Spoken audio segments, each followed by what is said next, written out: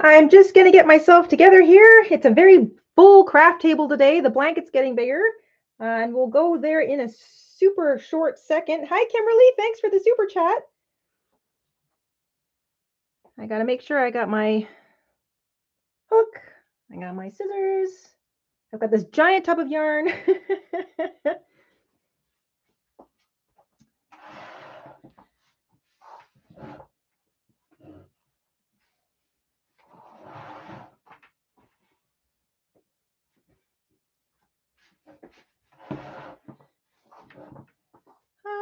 Okay, I think we're good to go here.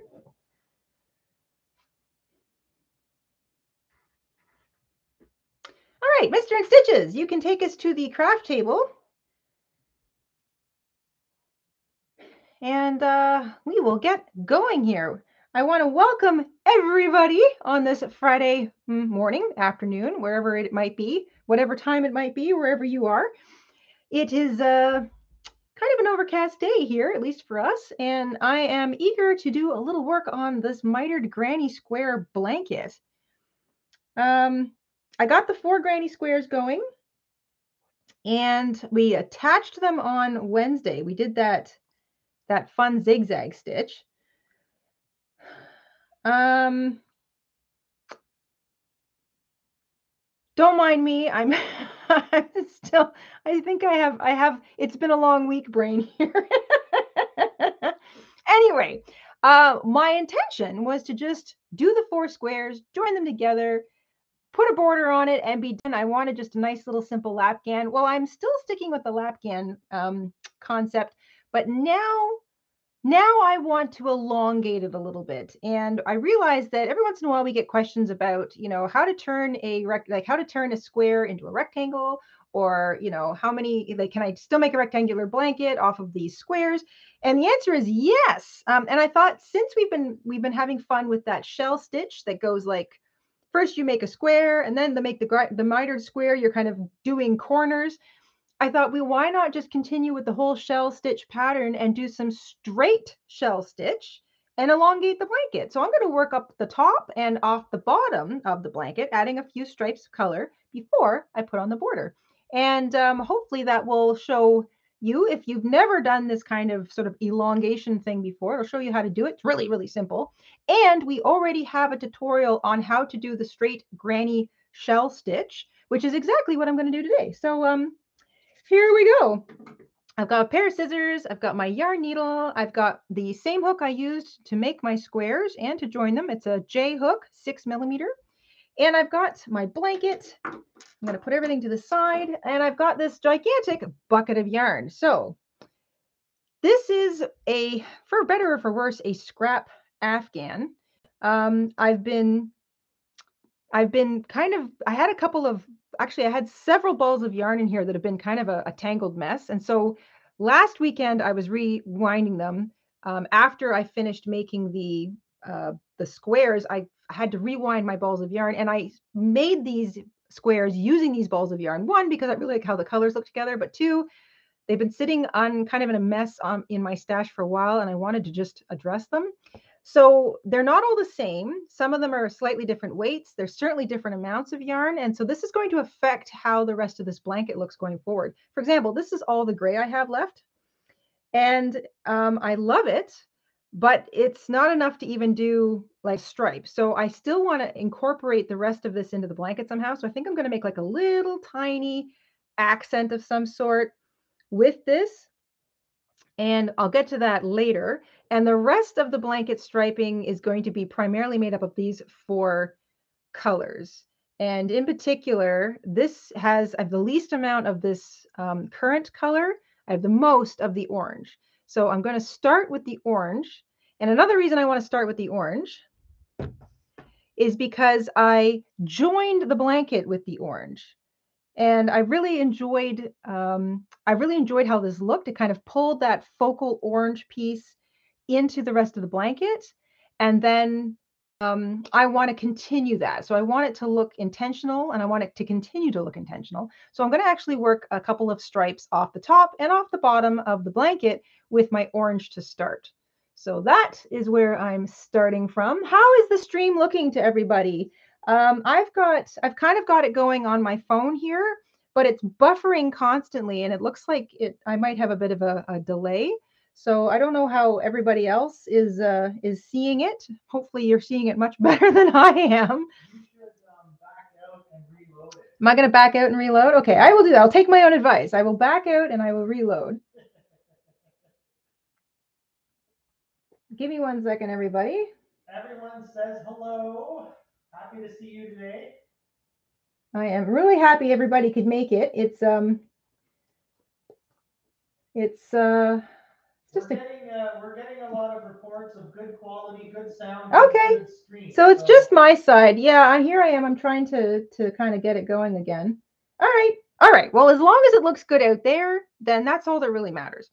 I've got my orange. I've added a slip knot to my hook. I'm going to address the top of my blanket first. So let me just get this out of the way. And whenever you're working with a blanket, you know, real estate is a kind of a unique, it's a rare thing. So I've got very little space to work with here. So I'm going to have to sort of pause every once in a while and just sort of reshuffle my work.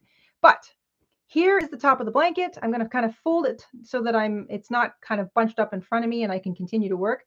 I'm going to join my yarn in the top corner space of my blanket. So I'm working across the top to start. So I'm only going to work across the top and then I'm going to work across the bottom. So here we go. I'm going to join my orange yarn with, now will I join with a slip stitch and chain 3 or will I join with a standing double crochet? You know what? I'm going to join with a standing double crochet.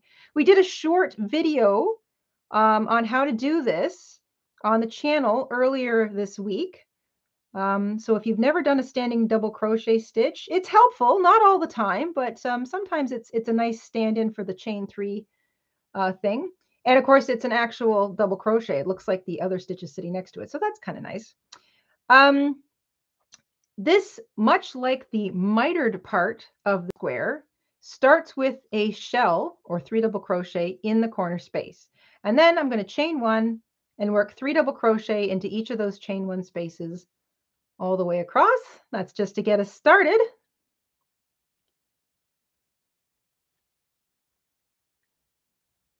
And a big thank you to the members who are here today. I see there's a little membership milestone. I didn't get a chance to see who it is, but I can see it sitting there at the top. So thank you.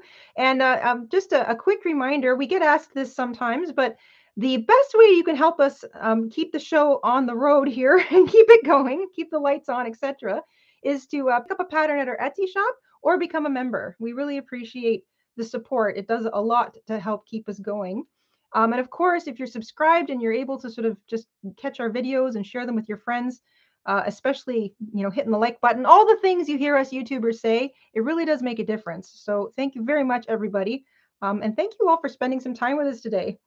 It makes us feel really happy to know we have such a fantastic community that's there and wants to hang out and do some creative stuff and get busy with hooks and yarn. It's just the nicest way to start the weekend.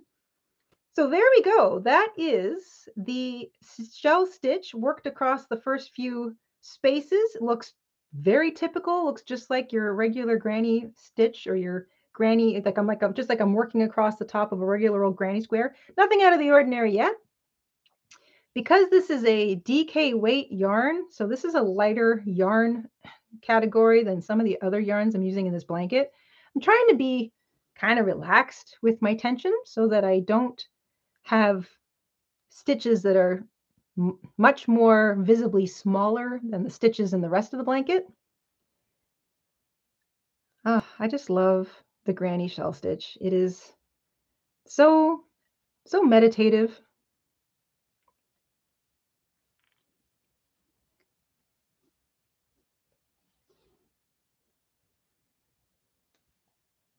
I'm going to get all the way across to the seam between squares, because this is another big kind of question that a lot of people run into. And, you know, frankly, I've made dozens of granny square projects at this point in my life. And depending on how you join them, depending on the size of the yarn you use and the sort of the stitchery, it can always be a little bit different when you get up to that join.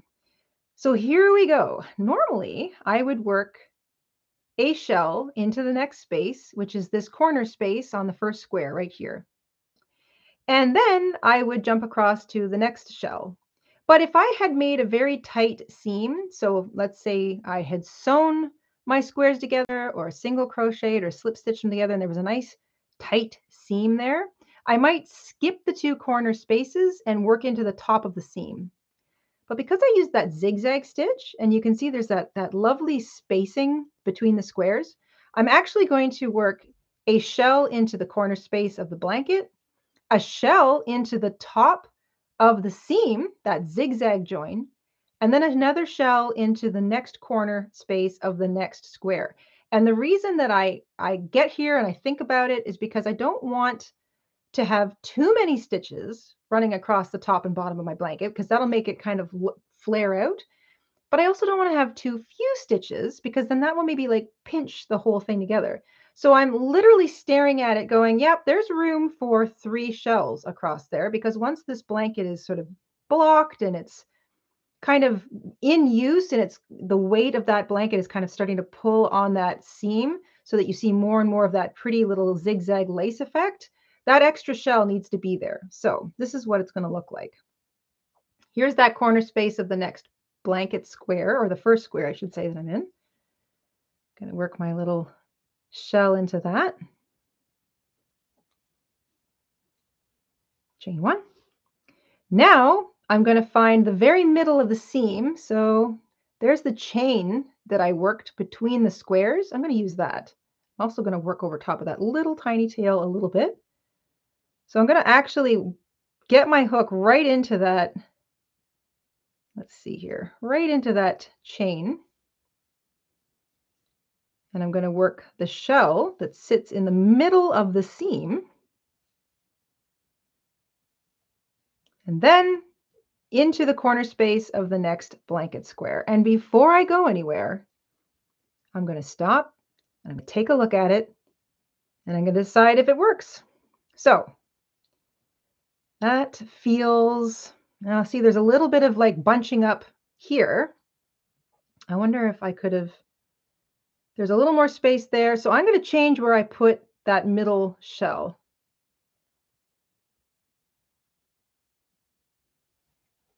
So I'm going to put that a little closer to the edge because that, so I'm going to use the stitch, the part of the stitch that actually sits up against the other square. Let's see how that goes. This is why you've often heard me say, there are no rules in crochet. It's whatever works best at the time, according to the yarn and hook and tension of the user. There, that's a little more even. So now when the whole thing is pulled apart, or the weight of the blanket is kind of pulling on that seam, that will keep that nice and even across the top. So that looks better to me. There's an even space here. There's an even space there. Yes. Okay. I'm happy with that. And off I go. I chained 1 before I left, and now it's just 3 double crochet, chain 1 in each of those spaces. And this is the only row that I have to do any kind of thinking about the seams. The foundation row of a border, or what I'm doing today by working some straight granny shell stitch back and forth across the top and the bottom of the blanket. It's just that establishing row where you have to do some thinking because after that, everything just works like it normally does. So the next row of the granny shell stitch will just be looking at regular shells and spaces all the way across. There are no more seams.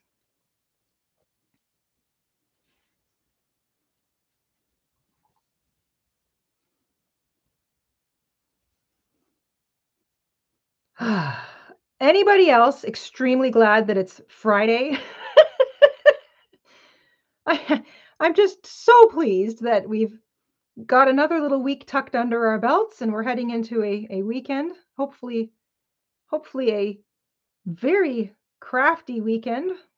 Hoping to get some good laughs in.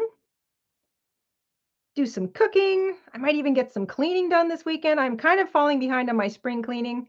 Mr. and Stitches and I like to do a nice spring clean, typically in March, but we kind of bailed on that this year.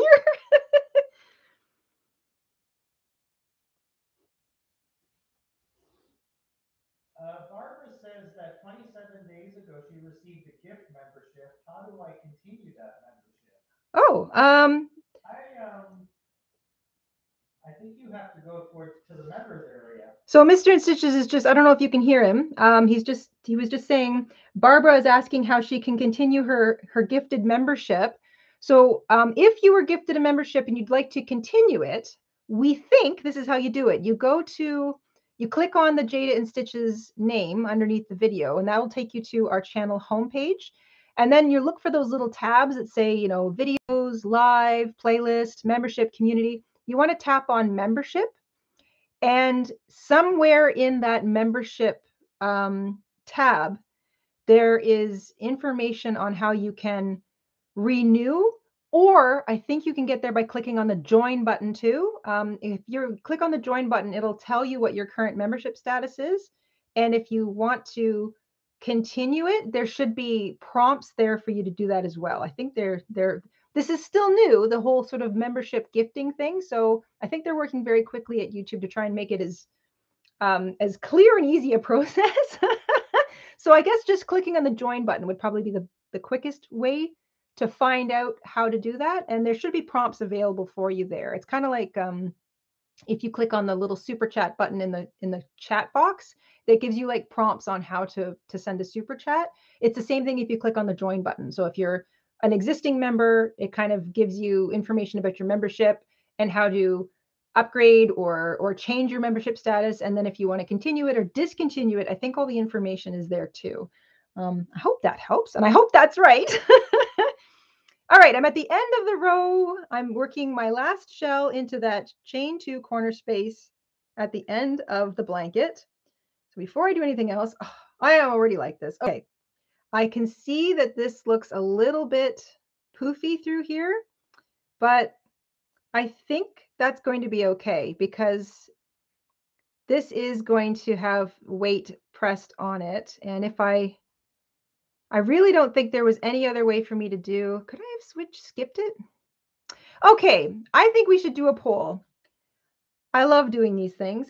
I would like to know, and if Mr. InStitches gets it into a poll, then great. If not, you can just start answering in the chat. Do you think I should leave these 3 shells running across the seam the way I have them here? Or do you think I should take it out back to this part and just skip that middle shell and see what it looks like just with the 2 shells and not the 3 shells, and see if that maybe looks a little better? I'd like to know. So should I guess the quick answer is leave it at 3 or try it at 2. And what Put the pressure on me. Sorry, mister. Okay, so leave it at 3, try it 2. That's going to be the short. Yeah, leave it at 3 or try it at 2. We'll do a quick thing and then I will. So that's what I think it'll look like at 2. So if I just pinch it together, that gives you an idea of what it'll look like at 2. I don't know if you can see that. Or if I leave it at 3. And just so you know, I don't mind taking things out and trying it 6 ways to Sunday. That is one of the things I love about crochet. I can easily pull it out and I can easily try it again. So we see 2, leave it at 3, try it at 2, 2. Donna's been singing It's Finally Friday. Donna, I did a Friday dance this morning when I got up. Let everyone know I'm going to post the link to the join membership area. That should have all the information anyone needs. Okay, Mr. InStitches wants me to let you know if you can't hear him, he's going to post a link to the join area that should have information on the membership thing that we were just discussing a moment ago. So he's going to post that link. So if you need to see more information on memberships, how to join, how to change your membership, yeah, all that stuff, it should all show up there. So he's going to post that link. So everybody's 2. I would leave it at 3. I tried both ways and mine puckered at 3, and it allows more fluidity, says Sakura. I like that. It looks good, but maybe try it at 2. Just made a bunch of your water bottle bags for a craft show. Oh, lovely. Yeah, I hope your craft show is nice and cozy, Christina. We have 73 votes so far. Okay. And let that go for a bit. Yeah, let the voting go for a little bit longer, and then I will either leave it at 3 or try it at 2. I'm on the fence, to be honest. I'm thinking 2 might be okay because I always put that chain 1 in between, but I kind of like like 3, and I know down the road that the weight might, but that does feel just a little bit loose to me. I'm not sure. I'm not sure. Hi, everyone. Thanks for joining us. Yeah, TGIF, exactly, Mr. InStitches. I was putting it right on the screen for everyone. I don't know. I'm thinking I might try it too. All right, what's the poll at, Mr. InStitches? We have so far 82 votes. That sounds good. You can call it at All right. Yeah, you can call the poll there. So that'll pop up on your screen in a second. Perfect. All right, I'm going to go with whatever the chat says. So try it too, 62%. Leave it at 3, 37%. Okay, I'm taking it out. I'm going to try it too. The community has spoken. Let's do this. Out it comes. I know some frogging kind of upsets some people, but somehow I find it's like reverse crochet. I kind of like it. Okay. I am back to the end of the edge of the first square.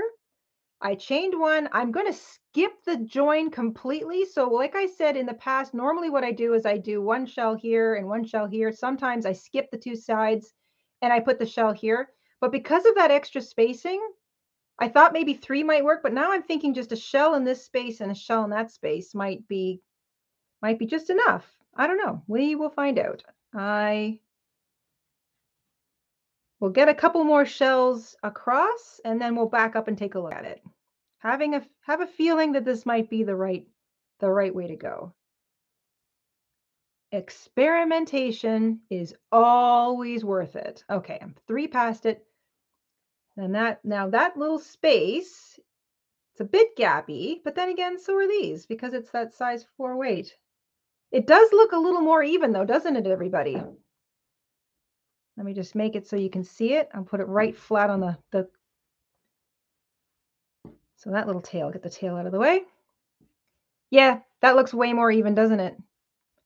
So in this case, because of that open zigzag join, my 2 corner spaces are just far enough away that putting a shell in each one is perfect. And that little chain one gives me enough breathing space over that lattice join. Yeah, that's it. 2 works. All right, that's what we're going to do. And I'll do exactly the same thing across the bottom because I know that'll work across the bottom. Thank you very much, everybody. Let's continue. Shout out to a new member, Brian. Brian, welcome. Welcome to your Silk membership. Thank you. So 2 it is. The community has spoken. I don't mind pulling out a row. That's another thing, you know, if you're working on a project, even if you're working from a pattern, you know, your tension, your yarn, your hooks, it's always a little bit different than everybody around you. So it's worth it. It's worth it to, you know, all right, finish the row, back up, take a look. Do you like it? Does it look okay? Do you think you could maybe put a little more ease in one area or maybe tighten up another? I love to do that. I feel like a little bit of extra fiddling as I go saves me from getting, you know, too far away down into the pattern and then going, oh, I really don't like the way that row looks, you know, 6 rows back. So I don't mind taking out half a row if it means not taking out 6 rows later.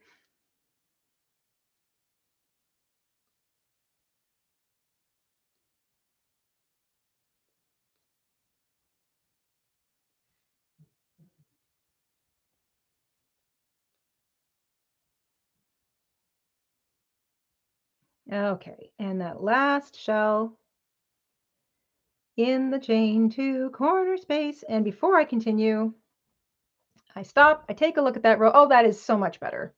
So much better. Yes, yes. So much better. Nice and even all the way across. So I do not need that 3rd shell worked into the seam. I thought maybe I did, but turns out I don't. I think that looks way better. And that also gives the seam that much more strength because there isn't too much ease up top. I like it. I like it a lot. Boy, I love that orange. Oh, I just love that orange. Okay. Hook back in the loop. Now, hey, shout out to Barbara. She figured out how to renew, which we really appreciate. great, Barbara, thank you for renewing. I'm so happy to hear it worked. All right. Just like the mitered part of the granny squares I was making, when you get to the end of a row, if you're working the straight granny shell stitch, let's just make sure I don't tangle up my yarn here. You chain 3 on top of that shell you finished. Turn the blanket very carefully. The bigger a blanket gets, the more work there is to turn it. Oh, I love the colors in this. And then, just like that mitered shell stitch, you are going to skip over top of that shell that you just finished, and you're going to work into the next chain 1 space. So your even rows, the second row of your straight shell stitch starts and ends with a post. It's either a chain 3 or a double crochet. And your odd rows, so the first row of your straight granny shell stitch, or the every 3, 4, 3, 5, 7, etc., all your odd rows start and end with a shell. So just like the mitered part of the granny square, except that you're not working a corner, you're only working back and forth across a single straight edge.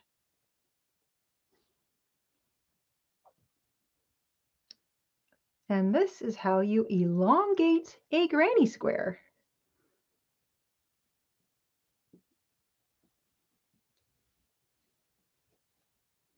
Hi, Lynette. I love you, InStitches Family. I would love you to do a crochet wind spinner tutorial. Just saying. Okay.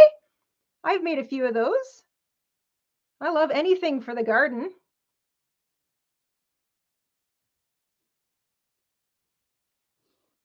I hope to really get into the gardening mood soon around here, soon as it stops being cold and chilly. Mr. InStitches is busily posting links and helpful things in the chat. Thank you, Mr. InStitches. Well, I have posted our YouTube channel. Someone asked about baby blankets. Let them know we have many. Oh gosh, we've got so many baby blanket tutorials. We have, I think, an entire playlist of baby blanket tutorials. We also have a playlist of just baby crochet. Yeah, lots and lots of baby blankets. I mean, they're just so fun and easy to make. You know, they're small, they don't take up too much time, they don't take up too much yarn. And it's always nice to be able to give a new baby a blanket. Oh, this is good. So I think I'm going to continue with the law of 2s that I was basing much of this blanket on so far. So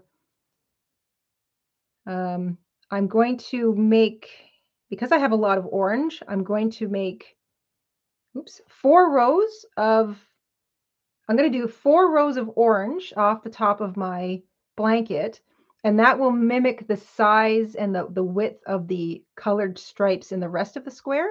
So I'm going to do 4 rows of granny shell stitch back and forth across the top and across the bottom in the orange.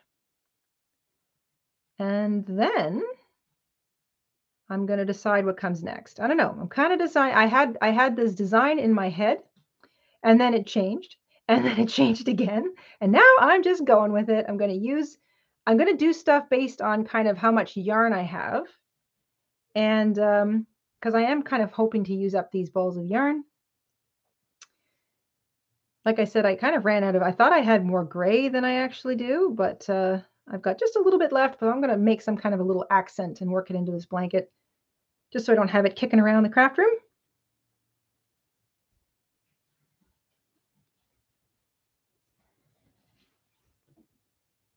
We don't actually sell any yarn. I just saw a little comment there from Brian. We don't sell yarn.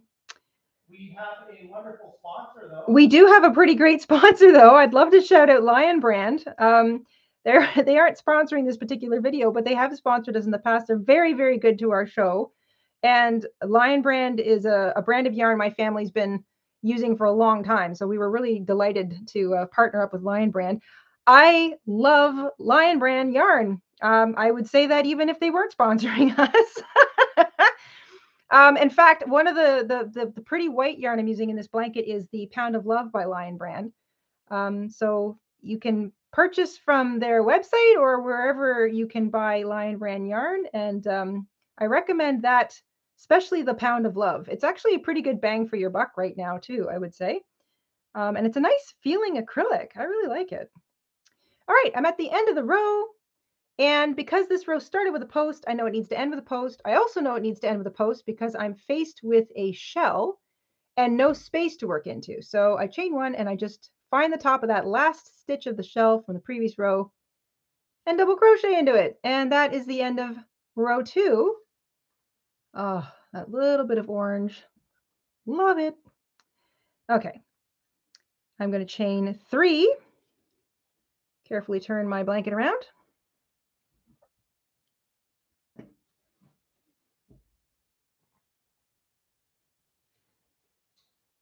Shout out to Nico for purchasing channel memberships for people. Oh, thank you, Nico. Looks like today's winner is JoJo. Nico has purchased a membership gift, and JoJo has won it. Thanks so much. So I chain 3, I turn, and of course I want to start my third row, my odd row, with a shell. So into that chain 1 space there, I'm just going to work 2 more double crochets because that chain 3 at the beginning counts as a double crochet, and there's the first shell of the row. Chain 1 and work a shell into every chain 1 space across. So I'm about to pause because I've just had another idea. This is so my brain. What if instead of making a row of 4 to mimic this, I do a row of 2 across the top. I do a row of 2 across, two rows, I should say, of orange across the top, 2 rows of orange across the bottom. And then I work my first 2 rows of border all the way around the entire blanket in orange so that I have 4 rows of orange up top, 4 rows of orange at the bottom, and then just 2 rows of orange at the side on either side. Is that going to look weird? It will still tie in my little zigzag. Jayda's rapidly thinking. I need that meme of the person with all the mathematical equations floating around her head. Yes.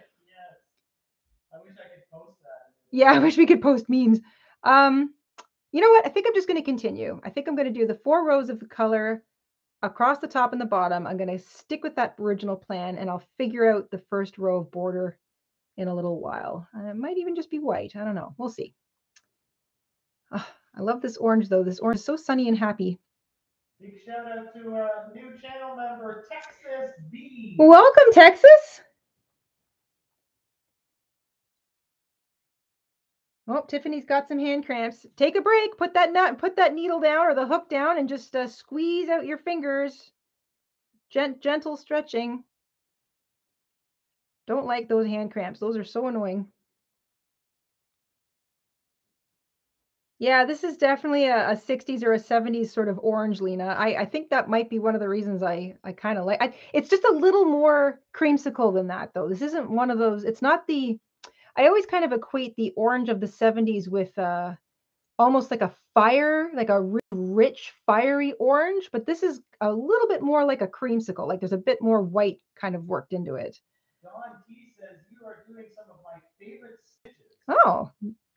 Dawn says I'm doing some of her favorite stitching. I love the shell stitch. I mean, come on. It is just so fun and simple and fast. You almost don't even have to look at where you're going half the time because you're just feeling for that next space to work into.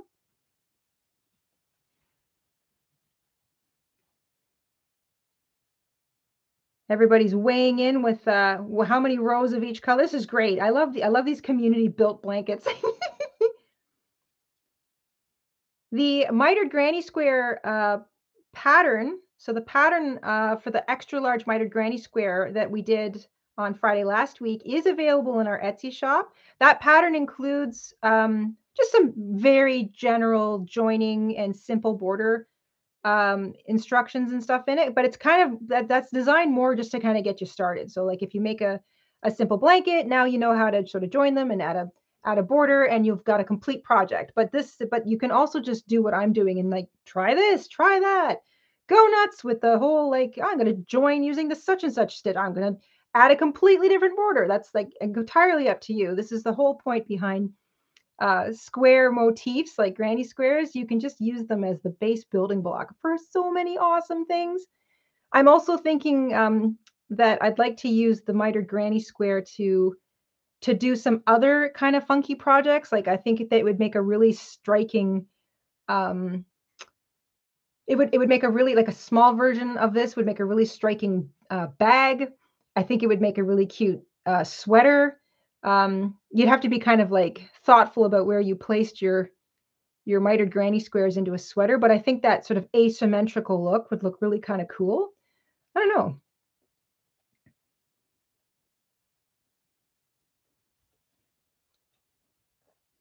I also just love how quickly a row goes by. I'm looking at the flooded with thumbs up. Oh, thumbs up. Thanks, everybody. Mr. InStitches just keeps reminding me to kind of give an eyeball to the chat here every once in a while. My head's on a swivel. I'm kind of keeping an eye on what I'm doing. I'm keeping an eye on my yarn. I'm trying to sort of see the chat every couple of seconds. Oh, hi. Hey, Elle figured out her membership. Elle's in her regular account today. All right, this row began with a shell, so I know it ends with a shell, and that is row 3 in the history books. Gee, let me see if I can get the rest of the blanket out of the way so you can see that. How's that look? Can everybody see that okay? Oh, there is just something so, another reason I think I love the shell stitch is because it has almost a uh, uh, a I want to say like it looks like it was made by not by a loom, but you know what I mean. Like it was made like a not even a machine. It just looks so even. There's just this delightful uniformity, this evenness to it. It's just somehow so deeply satisfying to know that your own two hands can create something that just takes all the chaos of a ball of yarn and turns it into this gorgeous structured order of crochet. Ah, I can't get enough. Shout out to Lynette, who purchased a membership gift, and the winner is Christina. Lynette, thank you. Lynette purchased a gift of membership, and Christina is the winner. Christina, thank you. Welcome aboard. All right, chain 3 turn. This is row 4 of my extra straight shell stitch rows. I know it has to start with a post because the last row ended with a shell. So I chain 3 and then I immediately work into the next chain 1 space by putting in a shell. And I think this will be my last row of the orange, just so I can kind of keep that continuity going. And then I'm going to flip the blanket upside down and I'm going to do exactly the same thing off the bottom. Oh, thank you. Thank you for being here, Elle. Everyone is being so supportive today. Oh, I really appreciate it, guys. Thank you so much for your support and for being here. It is kind of the sort of day of the week when you're glad the week is done. You're happy to look forward to the weekend, but boy howdy, do you ever need your favorite crafty people around you. I am very happy to be sitting here crocheting and chit-chatting with all of you. I hope you've all got a whip of some kind in your lap. I hope you've all got a beverage of some sort, and or at least you will have soon. If you're not already tucked into bed for the night. Oh, who doesn't love getting into bed and then putting on like a live stream? Hello. That's like my favorite thing to do.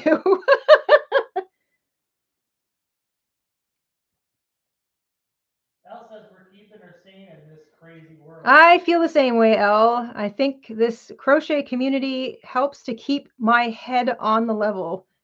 Everything seems okay and possible when I spend an hour or so with you guys.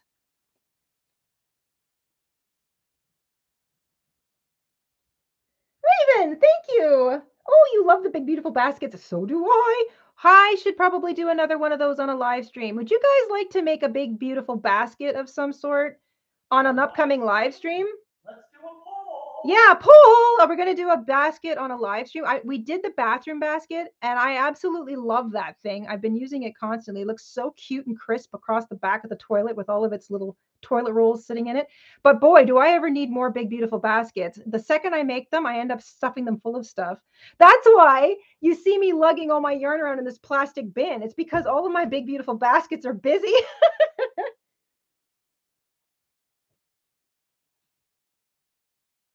And you know what? Maybe we'll make the big beautiful basket using a different kind of yarn. I'm just thinking maybe it would be kind of a fun excuse to try it with some different yarns. I love the whole, like, you can just mix all these different scraps together and get something gorgeous and functional. Yeah, maybe we should do that. I don't know. So let's see what the poll has to say. I'm open to doing any of these things. I think that's a lot of fun. I especially like to make stuff that you know is useful. I'm sure we're all kind of the same way. I mean, don't get me wrong. I love making the odd little amigurumi. I mean, those things make me happy. So technically, I guess that does have a function. If it makes me happy, it has a function. But as a homeowner, I can't get enough baskets. Seriously. Hey, Cherry. Shout out to Raven. Did we get Raven with the super? I did. I saw Raven with her super chat. Super big thank you. Hey, Carol's back. I can always use more. I can always use more too, Carol. It's baskets are so darn handy. And they're kind of nice to pick up and lug around. Oh my, I've lost count. I've got at least 4 big beautiful baskets in the house right now. I've made others for other people. But they're all totally full and busy in my closet right now because they're all holding clothing. So I literally don't have any actually holding yarn, which was the reason that I originally made them. So I obviously need to make more. Here we go. I've got all 4 of my orange rows off the top of my blanket done. So that's it for now. I'm going to snip that yarn and I'm going to flip the blanket over and do the same thing off the bottom. Okay. So now to make sure that I start on the same side, I'm just going to flatten it out. Make sure that I'm staring. Where am I? Oh, I'm looking at the back of my blanket. And I know I'm looking at the back of my blanket because I can tell that's the back of the zigzag join stitch. Boy, that's attractive. You know, even the back of that join stitch is really attractive. I'm not sure if I like that better than the front, you know? Poll is up. Make sure everyone votes. Oh, there's a poll up. Mr. Stitches has put up a poll on whether or not we should make a big, beautiful basket on a live stream. We got 75 votes so far. 75 votes. I love the polls. Polls are fun. Yes, no, yes, no. This one's going to be a little skewed though. You'll see why. Mr. and Sister Stitches is going to be a bit skewed. Okay, I started going working across the front, so I need to finish. So that's how it looks across. Oh, I love that. Oh, I love that stripe. Okay, so now I'm going to flip the whole thing over because I started working across the front. I now have flipped it so that I'm working across the bottom. And I'm going to start the whole process over again down here. So let me get my yarn. Hello, Jennifer. Still working on a project. I just bought some Afghan Tunisian crochet wood hooks and cables. Ooh, wooden hooks. I love wooden hooks.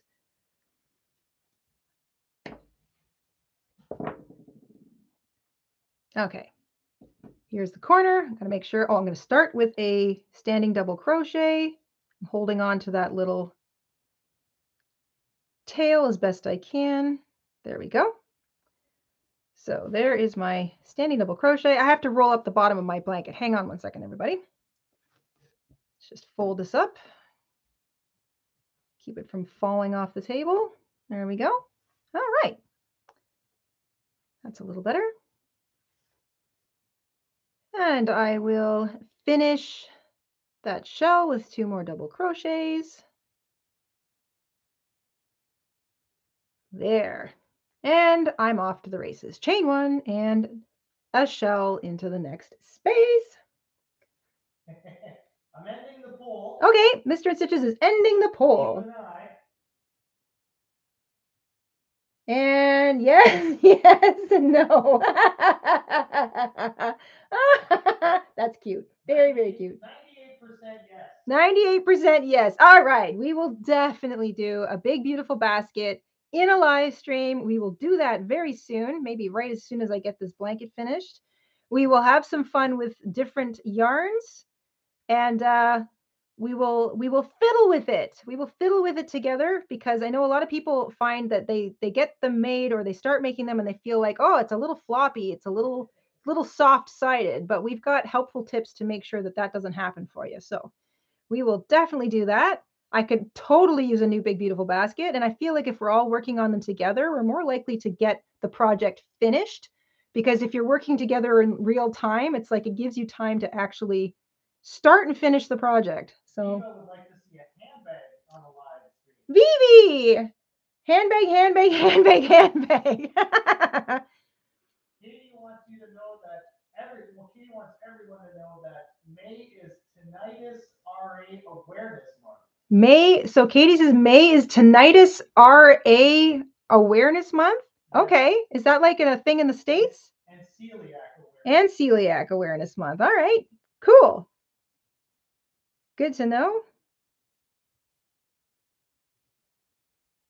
All right, I'm back to that little thing. So back at the beginning, if you're just joining us, I was humming and hawing about how to hop over top of my seam, and we figured out that it looks better if I work a shell into the last corner space of the first square, chain one, hop over the seam completely, and then work the next shell into the next corner space of the next square and keep going, because there's just enough breathing space given to us by that join in between the squares that it keeps a nice evenness of tension in that pattern all the way across. So that is how I'm treating the seams between the squares in this blanket. Super sticker from Raven. A super sticker from Raven? I think it's a sticker, I can't tell. Sticker or chat, but it's a big thank you. Thank you, Raven.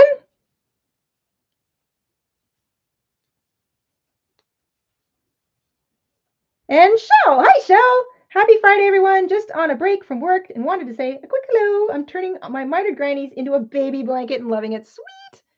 I made a mitered baby blanket too, and it was so cute. It was all like little minty greens and pinks. Do you have a rose crochet tutorial? No, I don't have a rose crochet. We have a little rosebud. Yeah, we have a rosebud, but we don't actually have a full rose. We have other flowers. We haven't done a rose yet, though.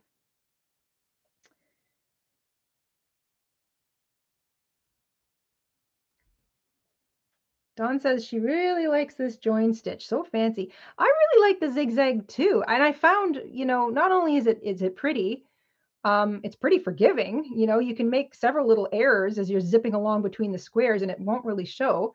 But it's fast. It's so fast. And I feel like I have to pay less attention doing the zigzag join than I do if I'm doing like a regular single crochet or slip stitch join. So I don't know, might be my new favorite for the next little while. You know how you do that? You kind of go in and out of, oh, I prefer this pattern, or I like to join my squares this way. You kind of you get into almost like, I want to say, a phase.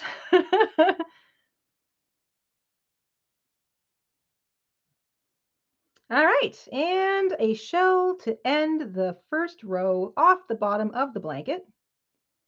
Elongating my little square lapgan into something a little more rectangular. I'm going to turn my blanket very carefully. Row 2 of the straight shell stitch starts with a post, a chain 3 in this case, and then 3 double crochet, chain 1 into the next chain 1 space, and I'm off. Do you think we could do the miter granny square as the granny square game? I think so. Yes, we could do the mitered granny squares in the granny square game format. Absolutely. The only thing is that you'd want to make sure that somehow, like, I think I was thinking about this the other day, and I was like, the mitered granny square gets its graphic appeal from the fact that the colors indicate where that corner is. So when you're changing colors, you can really see that delicious, 90-degree turn that the stripes in the square are taking. And if it was just a hodgepodge medley of yarns, it wouldn't be as obvious. So I've been kind of problem solving that because I think that would be a lot of fun to use the mitered granny square. Or maybe, I'm not sure if this would work, kind of make that somehow a pitfall. I don't know. I have to give that a little thought. Mr. Stitches and I love playing with game rules, so I think we'll give that some more thought. We're working on getting ourselves set up so that we can play the game again with everybody. As most of you know at this point, we've resettled the craft room in a different room, and we've been sort of shuffling everything around, and it's we're still kind of trying to find the best way to do everything and fit the two of us into the same room, which doesn't always work. That's why I've got him down the well right now. Hi, everybody. I'm starving and very thirsty. You're not starving and thirsty. Don't you play that sob story with everybody. They're going to think I'm a horrible wife. You've got plenty of coffee and treats down there. I saw to it myself. Lori says, do you have a shell in C2C? Would it work? I figured you would be able to. Yes, we do. We've got a corner to corner granny square tutorial. We've got that. It creates a granny square that basically looks more like a diamond. It's really cool and it's really easy. We'll link that down below after this has become a regular video. But yeah, you can totally do that. The shell to shell, C2C shell stitch. It's really cool. Very easy too.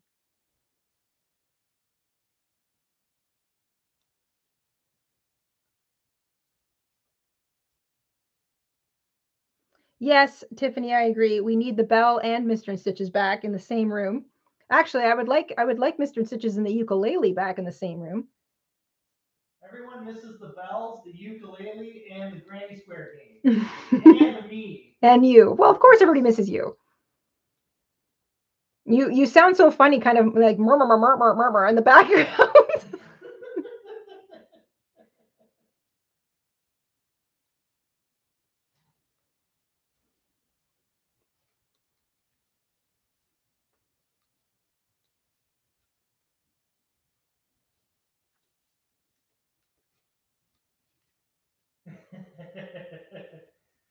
Jessica Rabbit says I'm a fibber, and no one should listen. No one should believe what comes out of my mouth. Jessica Rabbit thinks Mr. and Stitches is a fibber. There is no fibbing going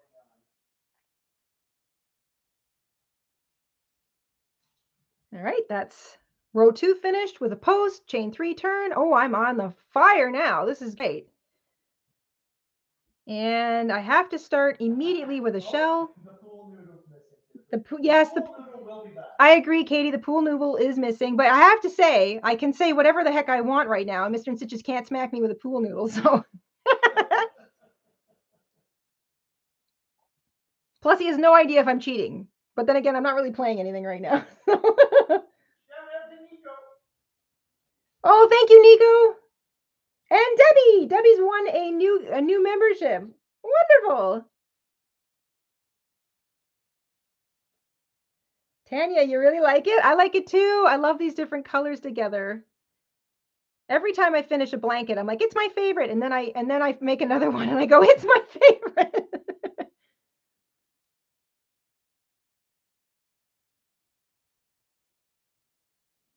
Barbara would like a well for her own, mister. Where can I get a well for my mister? I'm going to start selling wells. Yeah, Mr. Stitches just starts selling wells. The wives are like, yeah, I'll take a well to shove my man into. And the man's like, well, wait a minute. And then he gets to the bottom of the well and sees how awesome it is. He's like, you know what? That's fine. I'll just stay down here. Just keep the sandwiches and coffee coming. Hello, everybody. Welcome.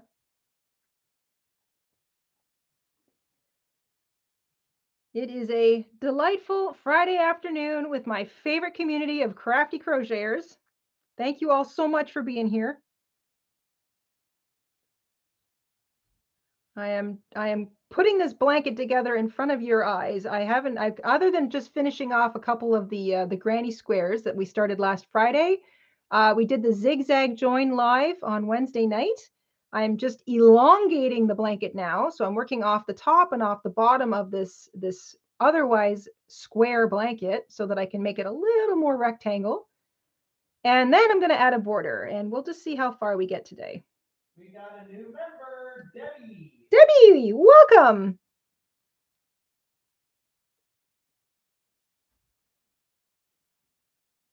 Katie says to get you when you're not looking.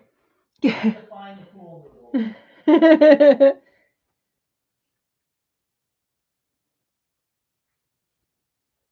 Jessica Rabbit would like a well just to hide. Hey, why do you think I won't leave this? Yeah, Mr. Stitches likes to hide in his well.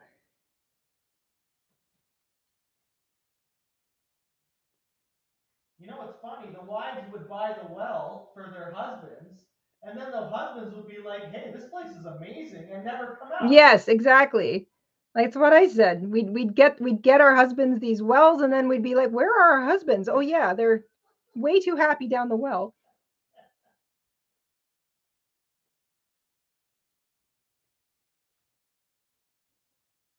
Tell Katie she can't crochet until her hands heal. Yeah, Katie, you can't crochet until you feel better. We have banned Katie from crocheting until her wrist sticks. Hello, E Peaches. From the doghouse to the cave to the well. Oops, did I put in an extra? No, I did that. Oh, yes, I did. Haha. Oh, I did it again. Sometimes my hands get so excited, I do a half double crochet instead of a double crochet. I'm happy that we're entertaining Molly. Yes, I'm happy that we're being entertaining. Oh my gosh. Mr. InStitches is literally not in this room. Hello. Elle wants to know if you get service that far down. It's a little spotty. It's a little spotty. All right, I'm working on row number 4 off the bottom. Boy, that happened fast.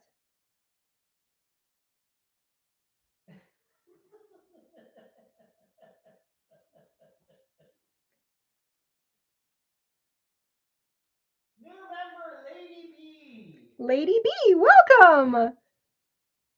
Welcome. Remind all the new members to check out our community page. Yes, if you're a new member, make sure you check out the community tab. That is where everything gets posted to members first before it goes anywhere else. And that is available by clicking on the community tab button from the YouTube homepage.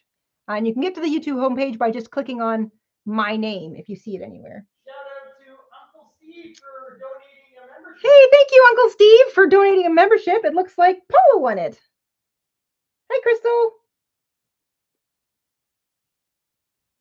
I saw Lori asking a question about nylon a moment ago.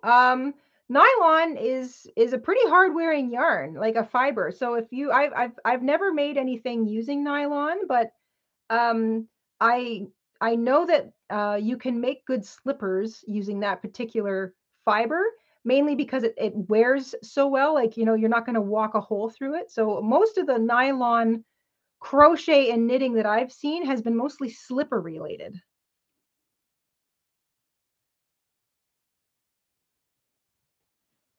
Mr. InStitches is posting links in the chat. So if you want to see the members perks, you can click on that link. And you can also just click on the name, Jayda InStitches, under any of our videos, and it'll take you to the homepage, and you can find the community post there. And that goes for everybody. If you're subscribed, you can also check out all of the community posts that we have for everybody by clicking on my name, going to the channel homepage, and then clicking on the community post tab. Just community, and then all those little posts in there. There's something for everybody. We post regularly. If anyone wants to gift memberships, you click on the $sign and you select membership gifting. Yeah, Mr. InStitches says the membership gifting is possible by clicking on the, what did you say? It's a $sign. The little $sign symbol in the bottom of the live chat box. And it's one of the options there. He's Someone asked in the chat. Oh, somebody asked in the chat. Mr. InStitches is muttering things to me from down the well. So I'm trying to kind of pay attention to everything here. The blanket in front of me, a little bit of the chat. Mr. InStitches. You're doing great. Oh, Vima. Hi, Vima. She says nylon is really good for purses. She's made a few with it. Well, Vima would know. Her purses are absolutely gorgeous. Yes, it would be a very good fiber for purses because it's hard wearing. Exactly. Makes for good slippers, makes for good purses.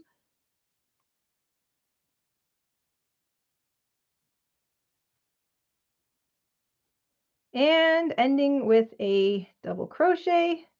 That is, wow, that was fast. That's 4 rows off the bottom. Okay, I'm going to snip my yarn.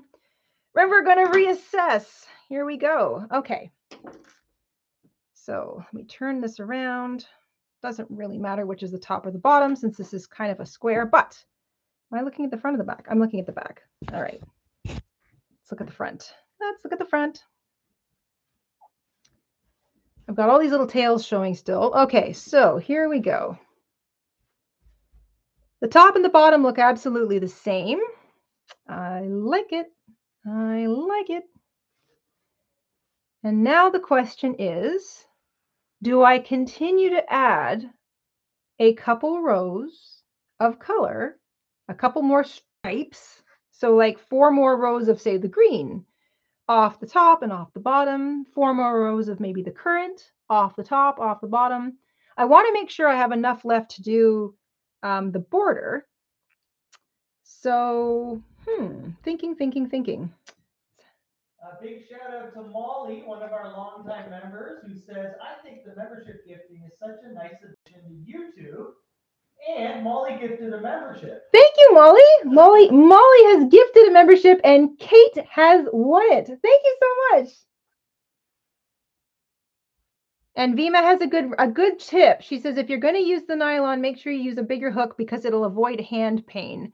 I would like to second that. Anytime you feel like you're using like wool or a grabby material like nylon, switching to a larger hook can often help, and you don't want to struggle because that's the first that if you're struggling to crochet, because you've got so much resistance from the yarn, that is going to cause fatigue and cramping a lot faster. So definitely be aware of that. Good tip, Vima. I'm also trying to think here if this is as tall as you know what?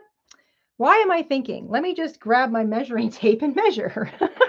All right, I'm going to spread this out sideways. So give me 1 second, everybody. So here's one end, here's the other end. So grab my measuring tape. Now, it's not blocked yet, so I know it's going to get a little bigger.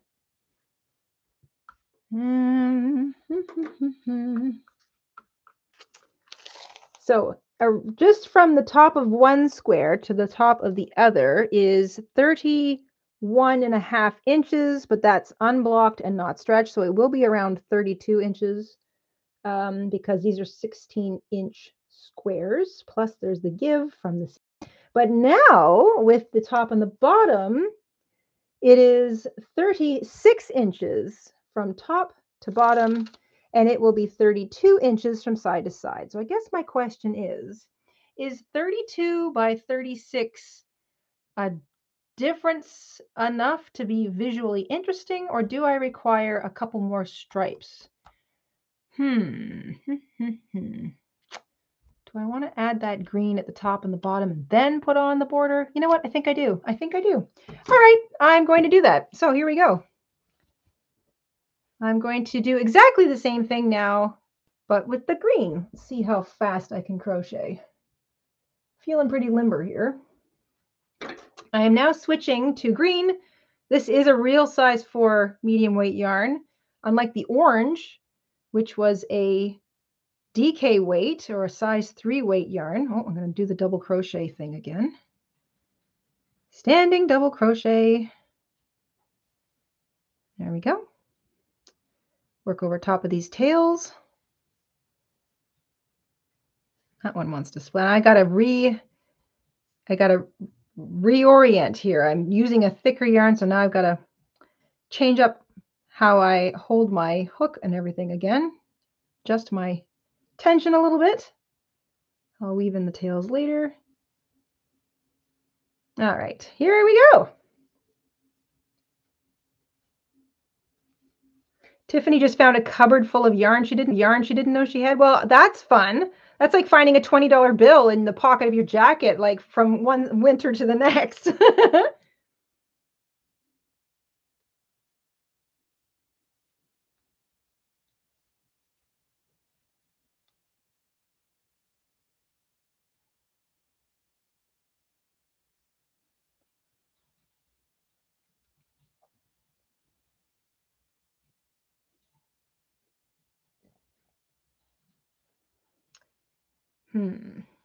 How does that look? That looks good to me.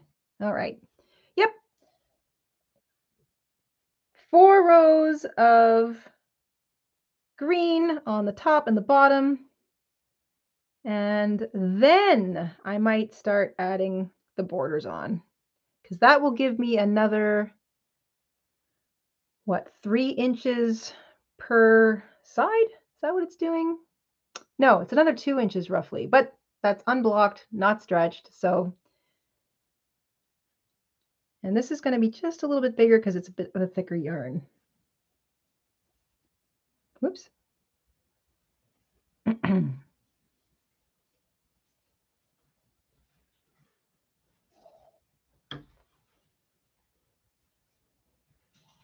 Debbie says, yes, more rows.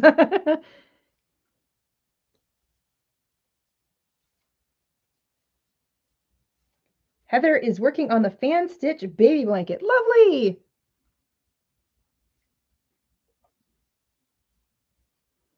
I love reorganizing my yarn. Hey, that's something you can kind of like set time aside to do on the weekend and then tell yourself that you actually like cleaned and organized. It's basically just playing with yarn, but reorganizing it is actually really smart because it reminds you of what you've got. You'll realize that maybe you have more of one color than you thought, so it'll save you from buying, anything you don't need. And you might just be inspired to make a new project. That happens to me all the time. Lady B says, I want to start this blanket today. I think we have around 3 or 4 videos on it, right? Yeah, Lady B, if you want to start this blanket, we've got, so the live stream we did last Friday is where we started the extra large mitered granny square. We also have a tutorial on the regular mitered granny square, which uses the same concept. So if you need kind of like a quick recap of just sort of corners and edges and stuff, that'll get you going. I made 4 of the extra large granny square. Then we attached the 4 of them together on Wednesday night on a live stream using the zigzag stitch, which I'm currently in love with. And now I'm just elongating it. So instead of making just a big square lapgan, I decided I wanted to make a slightly rectangular one. And I'm adding rows off the bottom and the top before I add a border. So originally we thought we'd be doing the border today, but hey, we're doing this instead. It's okay. Oh, we also have a tutorial on how to do this. So we've got a tutorial on the straight granny shell stitch, which is exactly what I'm using to elongate this blanket. And it works off of granny squares, just little granny squares without being attached to anything. And it also works off sort of like having attached all your granny squares. Yeah. But first you get to decide what colors you're going to use. That's my favorite part of starting a blanket. I go into my stash and I'm like, all right, what do I want to use up? What looks nice together? Oh, these are pretty. Oh, that's pretty.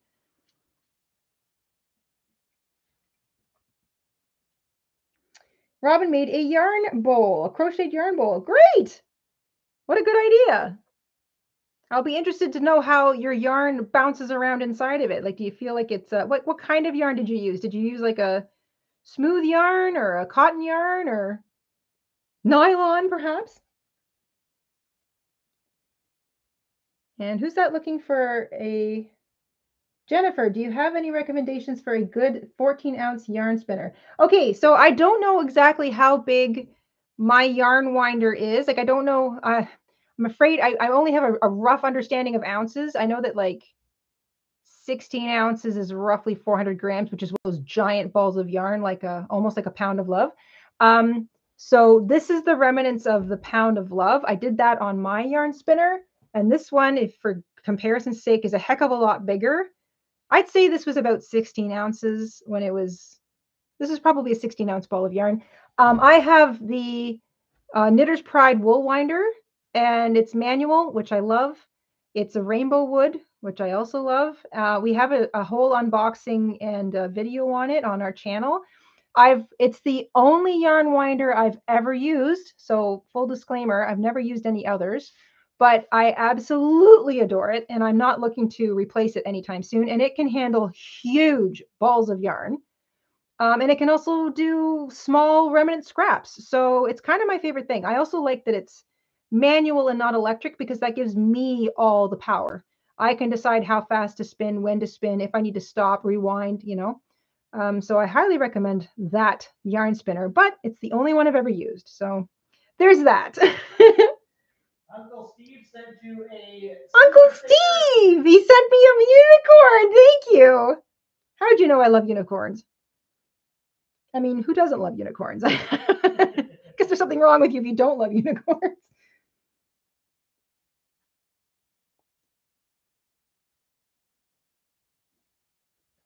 I love putting yarn colors together. I love that whole process. It is just so much fun.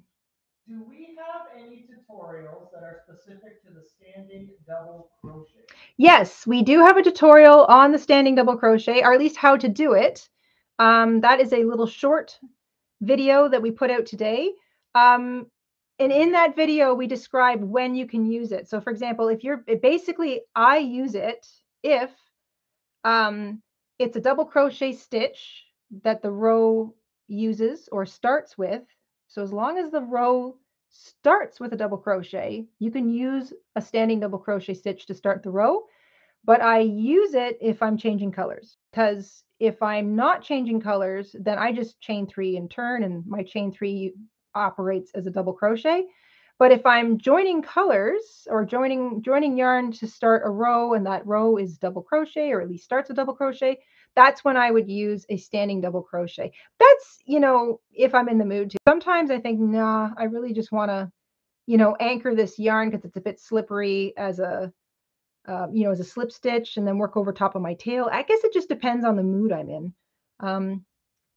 But it is, why not? It's sort of one of those little, it's like an option. That's another thing I love about crochet. Crochet's full of options, full of good substitutions, you also, some people might find joining their yarn with a standing double crochet is cumbersome, because you've got to control that little tail. You have to yarn over before you even pick up a loop. So you're kind of, you got to hold your hook. You've got to hold the yarn. You've got to keep control of the yarn so it doesn't spin around your hook. So if you're brand new to crochet, you might find a standing double crochet to start with to be a bit cumbersome, and it's easier to join with a slip stitch. You have control, chain 3, that's easy. And then that stands in as your double crochet. There's nothing wrong with that. And in the grand scheme of things, it's very difficult to look at the aggregate of stitches in a blanket and go, oh, there's a chain 3. You really have to sort of settle in and look for it. And that's even if you know how to crochet.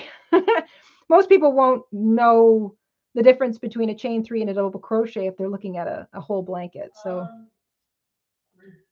Regina would like to gift a membership, but doesn't have the option. I seem to recall you have to turn it on somewhere. Do you remember? Oh, yeah. Regina's wondering how she can gift memberships because she can't figure it out. Mr. InStitches just reminded me that there might be a button somehow, somewhere that you've got to turn it on. Yeah, he says it's sort of something that says like allow gifting or allow gifts. But I don't remember where it is. We don't know. I'm not sure where that would be. Like I know it's somehow in your settings, your YouTube account settings, but I honestly don't really know where that is. Like we said, this is still really new. So YouTube is kind of moving around these things. If anybody knows in the chat, if you wouldn't mind, if you wouldn't mind kind of weighing in on that, that would be great. Dawn likes to go rogue on a pattern. Yeah, that's what I do, Dawn. I sometimes follow a pattern from start to finish, and I go, yeah, that was nice. And then I maybe do it again, and I adjust it where I feel like it needs to be adjusted for me. But sometimes, I don't know, especially with the super, super old patterns, I just eventually end up doing my own thing. A lot of that's probably, though, to do with how much yarn has changed over the years. Barbara says it's under membership perks. So you have to go, okay, I'll put the link in. Okay. So you have to go to membership perks, and then you have to turn it on. So Mr. InStitches says it's under membership perks, and then you have to turn it on. So he's going to post a link in the chat. There should be some sort of turn on gifts button at the end of that link somewhere.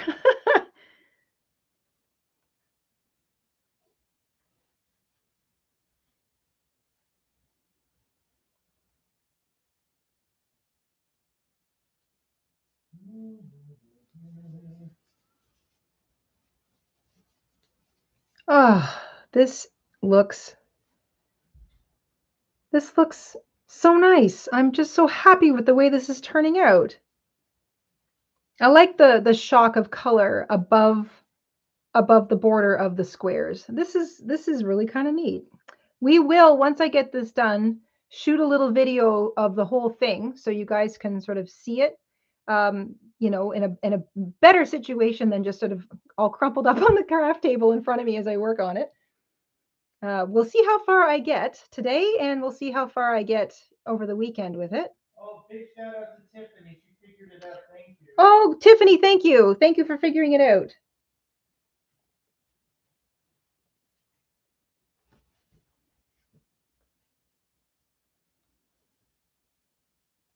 What a delightful group.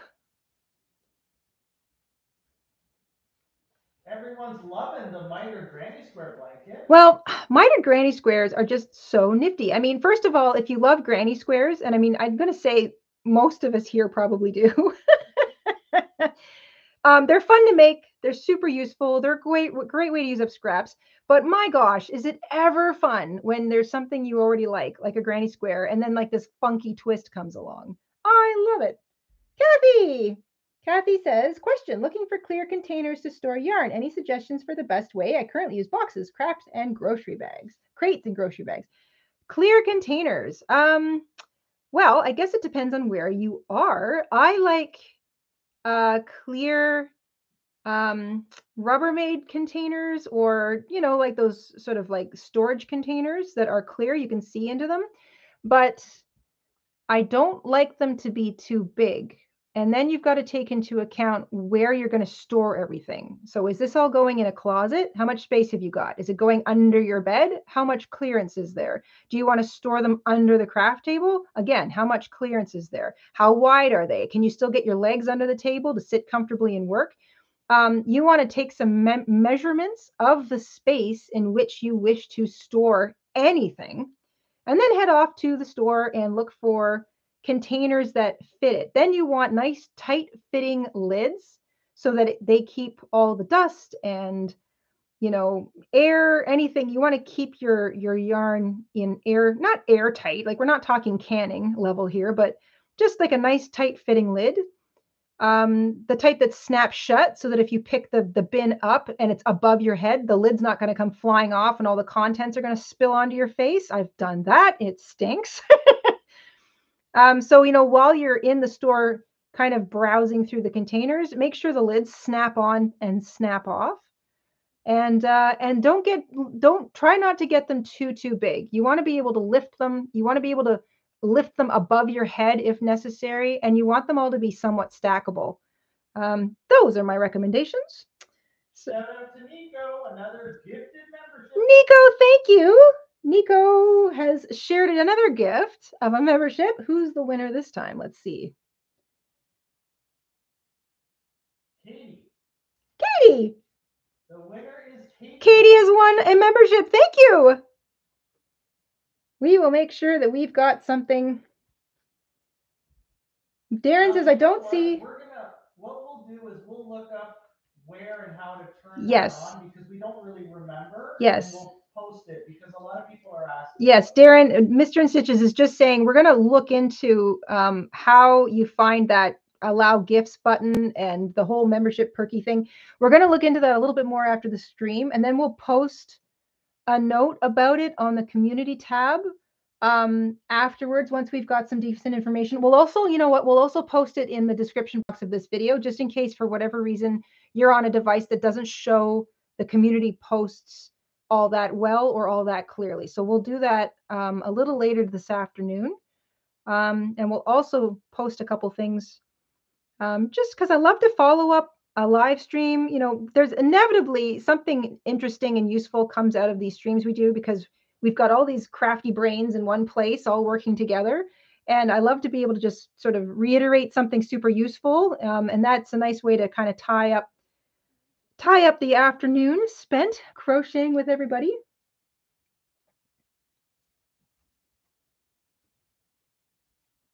I think also, Kathy, we did a live stream on, or a video, maybe we've done this a few times, on different ways to store your yarn or different yarn storage recommendations. That rings a bell with me.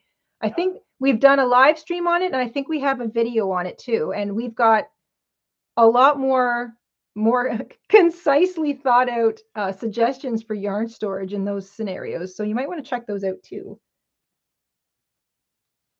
Tina is trying to learn knitting and it's not going well. She can't figure out how to hold a second needle.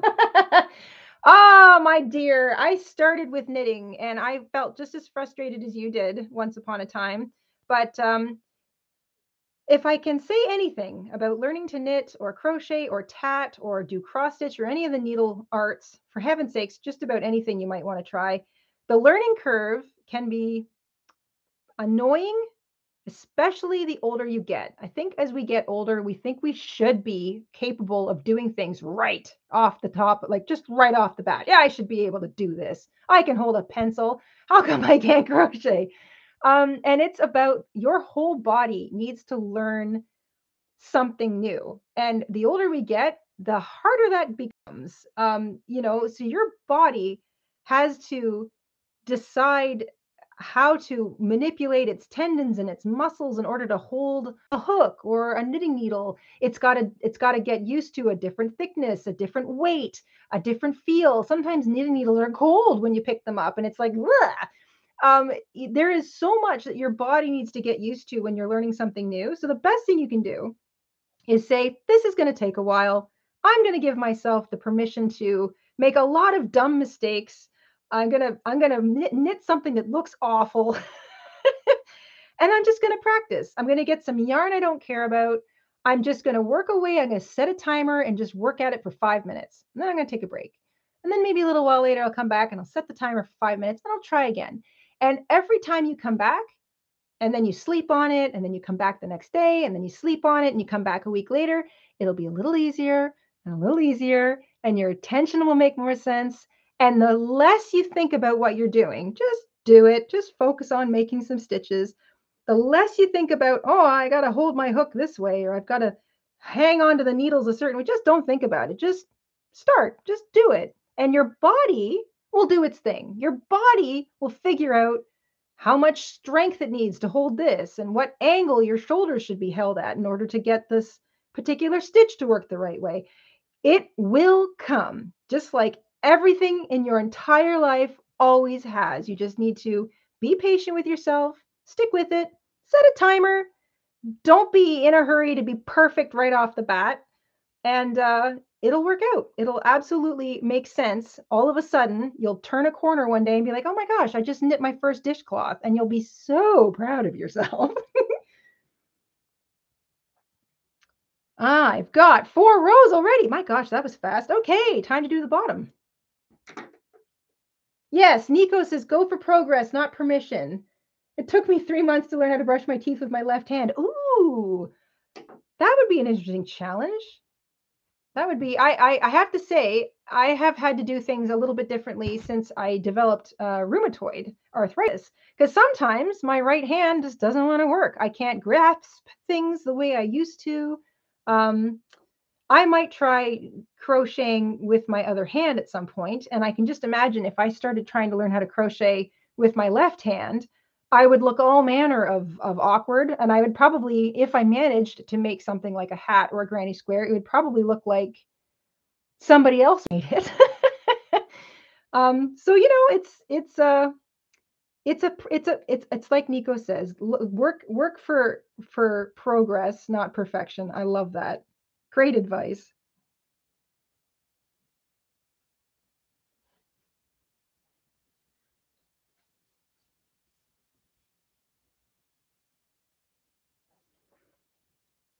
Yes, Katie's mentioning to keep care instructions in your make ahead stash. If you make stuff and you put it in your make ahead stash, because it might end up being a gift, definitely make sure you put care and maintenance instructions in there with it. So if you're giving something away, they know how to treat it, like, how they can wash it, how they should dry it, stuff like that. That is a great reminder, especially if you're making something like a blanket. Look how much time this takes, right? You don't want to have it off to somebody and then they, throw it in a hot washing machine and the whole thing just disintegrates. I found a video on it. Oh, I'm gonna see if they let me link it. okay. Mr. InStitches is going to try and link a video in the chat. This is just a random video. It's a random video. It's not. We don't know how good it is, but it does help try to explain the whole gifting membership thing. So the link is long, really? It's not gonna work. All right, not going to work. No problem.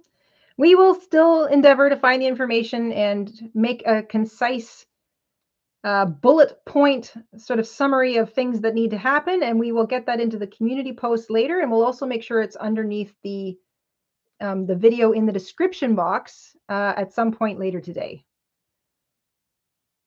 Anything we can do to try and help everybody out use the platform better, that was helps everybody. There's so many neat things you can do with the YouTube platform, and they keep kind of adding new stuff, but they're not very good about, educating us, the users, on how to use all this stuff.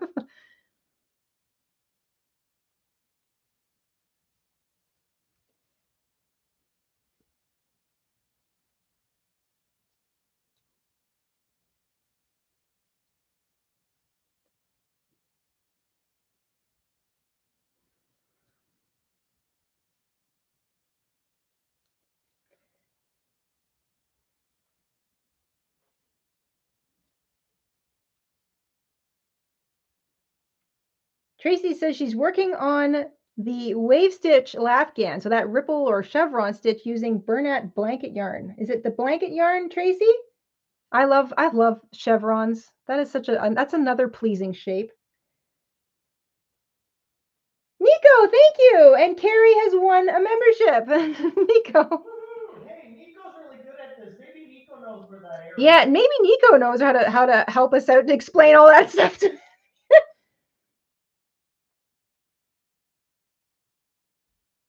Where do you go to turn on membership options?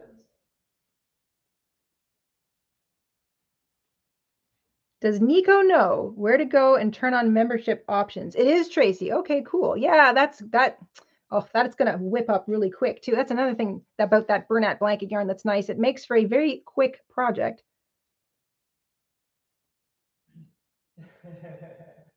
Nico's looking into it for us. Nico's looking into it. Thank you, Nico. Give me a second. I'm pretty sure it's in the join area. Yeah. And you have to select allow membership gifting. Yeah, I know there's an allow button somewhere. I just can't remember where it is exactly. All right.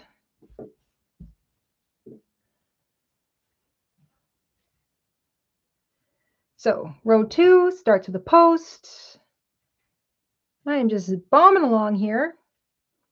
We'll also make sure that we link the granny shell straight stitch video we did quite a while ago down below. So if you want sort of a nice succinct recap of how and what I'm doing today, because this particular stitch works built off of a regular granny square. It works built off of an established granny square blanket.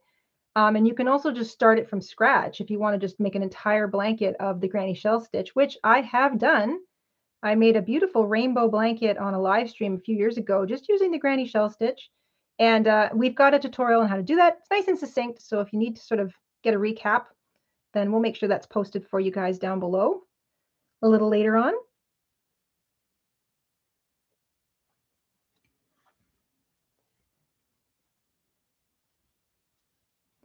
I think I'm going to finish this lovely green stripe. And Paula figured it out for us. Oh, Paula figured it out? You want to read out her... You go to the join, then top right click on the 3 dots, then click on allow gifts. Paula, that seems so simple and straightforward. That would be why we didn't understand it. Thank you, Paula.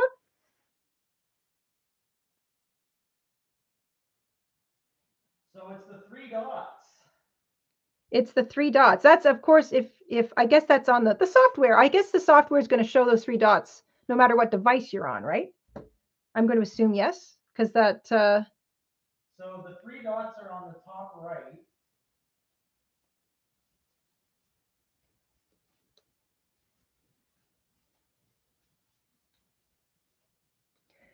The problem is the 3 dots are not always the same. Oh, you have to go to Jayda InStitches page.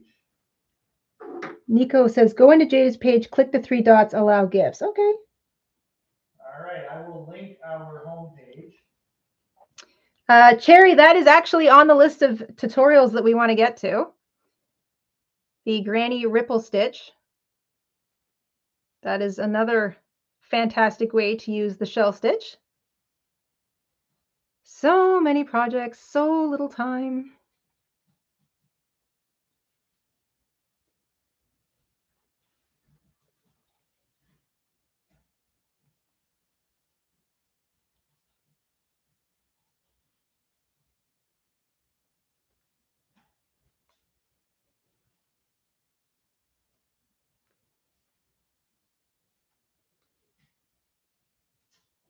Hey, hon, how wonderful is our little crochet community? Our crochet community is absolutely fantastic. They are friendly, funny, supportive, thoughtful, creative. I just love this group.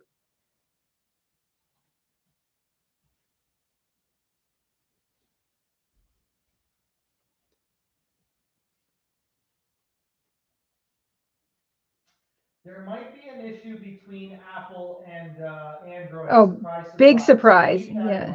Yeah. Nico brings up a point. There might be an issue between Apple and Android devices, which doesn't surprise me in the slightest.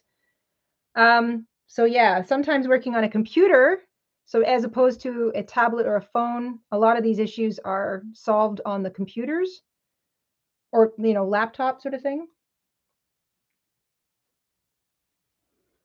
Yes, Sakura Sue says it only works on Apple from the Safari or Chrome internet browsers.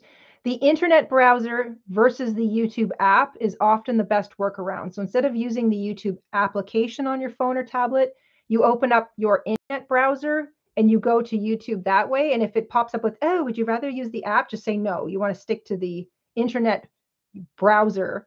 And then you use it like you would if you were using a computer. And that is the best workaround so far for everything. A little cumbersome, but it works. Here's a good question from channel member Wraith Rio. Mm-hmm. Does anyone have a workaround for crocheting with vertigo? Wraith asks, does anyone have a workaround for crocheting with vertigo? So if you're suffering from vertigo, but you still want to do some crochet, how might you do that and not make yourself sick? Oh, that sounds troubling. That is a great question for the community. If anybody has any suggestions, I will admit, guys, I woke up with a headache today. It was not great. It was one of those things that you could tell, uh-oh, this is going to go in a bad direction if I don't get a cup of coffee and a half a painkiller into me or something. So we're a little late today because Mrs. InStitches here had a bit of a headache, but I'm happy to say it has receded to nothingness. But I did get that nasty dizziness that sometimes comes with a headache. So, like, you know, when that part when the pain recedes, but you've got that weird echo or out of body, that just that weird I'm not myself kind of like everything moves a little slower. If I stand up really quickly, I'll get that dizziness. So I'm trying to keep my head nice and level here so that I don't get the spins. Charlie says neck exercises. Oh, Sue woke up with one too. Okay. Then drink a Red Bull. Maybe one bonanine, bonin. I don't know, Jill. What is a boninin? Boninin? Am I even saying that right? Close your eyes when you crochet, says Cherry. If you can do that, that might help. I don't know. I can almost do it. I can almost crochet with my eyes closed if I'm doing something repeating, like an easy repeat, like this shell stitch, but not quite. Are you planning on finishing the whole blanket? Nope, I am finishing this green stripe today.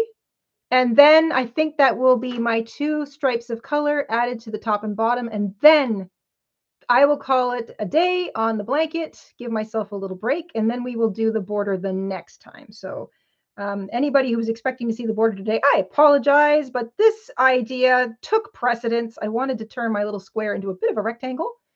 And then we will add a border. Nothing fancy, just a nice way to finish it off and use up some of that yarn color that I want to get into the blanket.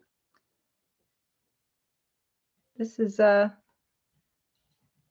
I really love this. I love the ability to add a couple stripes of color, a bit of shock, a bit of difference at the top and the bottom, and also just make it a little bit more rectangular so that if I'm kind of stretched out on the couch with it, it's just long enough that it covers my toes.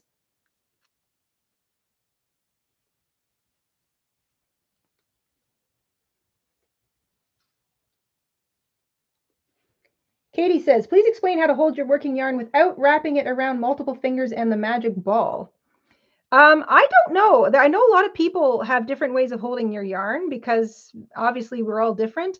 I don't know. I can't get the whole like wrap it around my fingers things to work. It never worked for me. So because I started knitting before I started crocheting and I was always kind of in the habit of running it through my 2 middle fingers, that is just where I started when I started crocheting. And now it's just the most natural thing in the world to me. So I don't think I could hold my yarn a different way without really working at it. Because I've tried that whole like, oh, you wrap it around your baby finger or you wrap it around here and then and it just stops. It doesn't work for me. So I know this is kind of the odd person out way to hold yarn. I know most people don't do this, but that's why I say it, whatever works for you, right? Everybody's hands are different. I grew up playing piano. Not everybody does. So maybe that's one of the reasons that my 2 middle fingers feel very comfortable held together. They just naturally want to do that. So I have no problem squeezing yarn in between them. But other people might, kind of go, what are you doing? That doesn't make any sense at all. I can't do that. It's uncomfortable. And then, you find another way. My mother-in-law feeds her yarn with her right hand. I do it with my left. So whatever works for you, try different methods and you will find one that works. Oh, yes. Mr. Stitches says to Ms. Rabbit that he also struggles wrapping his arm around his fingers. You're getting trolled, Jessica Rabbit. You're getting trolled.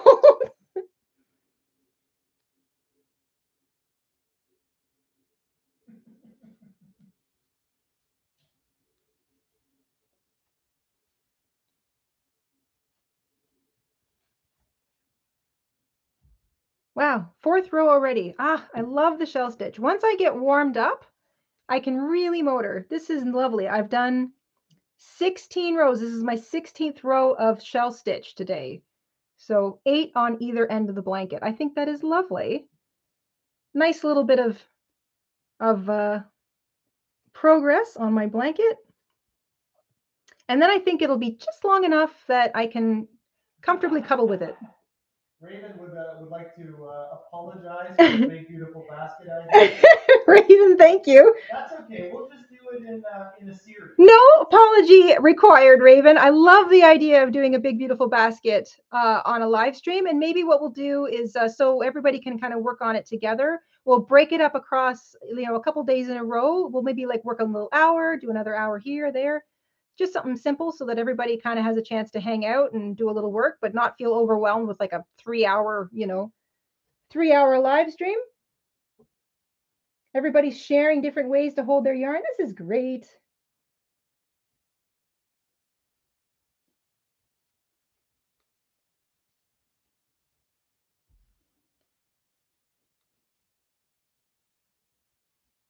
Everyone's chiming in with the way they hold their yarn. Yeah.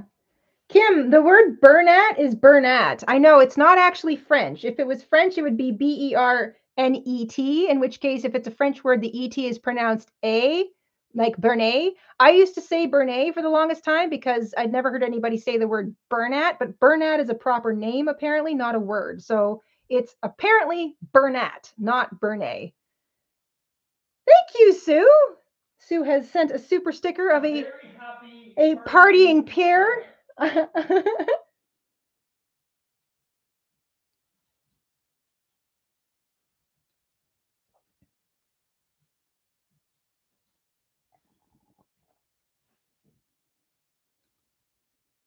Yes, so I'm going to do these 16 rows of shell stitch. So 4 in orange on either end and 4 in green on either end.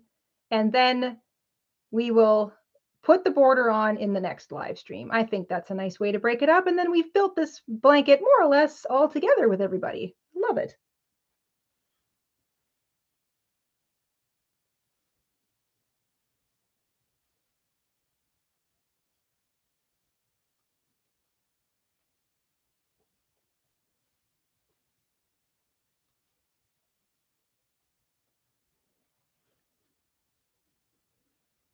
All right. I would love to take a handful of questions. If anybody has any questions about the stitch we did today, working back and forth in the shell stitch. I know you probably would have asked it otherwise as we've kind of gone through the whole thing, but just in case, anything's occurred to you, I'm going to just finish off my last row here, and then we'll take a couple questions, and then we'll call it a Friday. And the next live stream we do will be hopefully not too long from now, and we will get the border on. And with any luck, the headache won't come back either. And end with a double crochet. Maybe while we're just wrapping up here, I will weave in some ends because I find, you can weave in all your tails when you're done the whole project, but somehow when I see a bunch of tails hanging like I've got here, they kind of make it look messy, and I like it to look like a neat project as I work. So let me start weaving in some tails. I have some. Oh, Nico, thank you. Thank you. And Ellen has won. Wonderful. I'm going to weave in some of my tails here, just so they're not all hanging out and looking messy. And shout out to Penny for the super chat. Penny, thank you. What do we got here? $1 super chat. Thank you so much. Just a sweet little smile.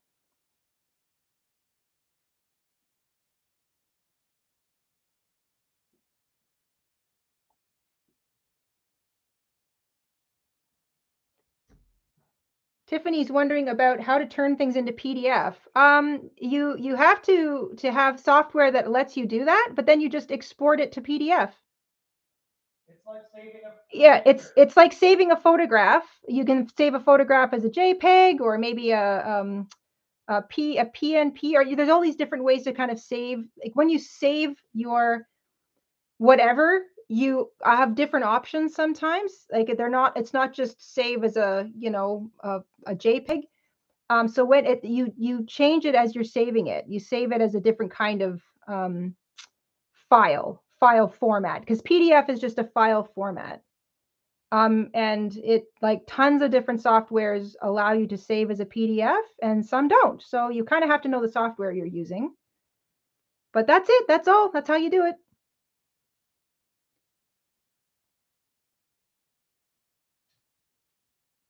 What do you do when your hands hurt but you want to crochet and the squirrels are attacking you with their own whips? Katie has some serious issues. It looks like not only has she got sore hands, but she's got attacking squirrels too. Katie is really struggling with the squirrels. You know what? I said it the last week, and I'll say it again. If you're suffering from hand pain while you're trying to crochet, always take a break.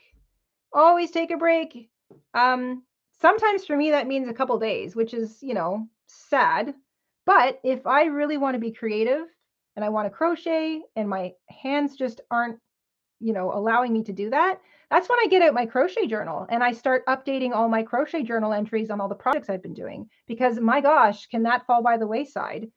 Um, I I find that if I'm updating my crochet journals, if I'm, making little notes or, adding stickers or whatever it is I want to do to kind of like just give it a bit of a scrapbooking feel, that uses different parts of my hands, and it gives those tendons that get so heavily engaged in crochet, gives them a break. But I still get to be creative and I still get to kind of surround myself with my crochet. Oh, I like weaving in tails. Sometimes it's troublesome and annoying, but Nico likes to share the love. Nico does share the love. Oh,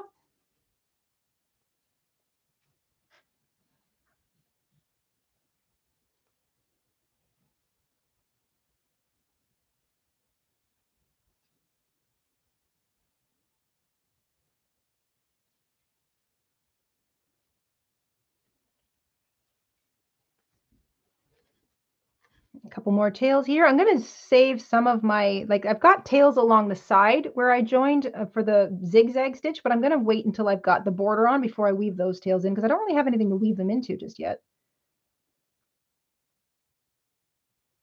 I think we're good for questions. Okay. Well, everybody, thank you so much for hanging out with us on a Friday. We have got a lot of other little videos up this past week. We did the Mitered Granny Square live stream last Friday. We did a quick little standing double crochet how-to short video on Monday or Tuesday. So if you want to know a bit better how to do that and see it nice and clearly, we've got a video for that. It's nice and short. Wednesday night, we joined up all of these squares here using the zigzag stitch. So that's an hour from Wednesday night. That was a live stream. You can check that out too.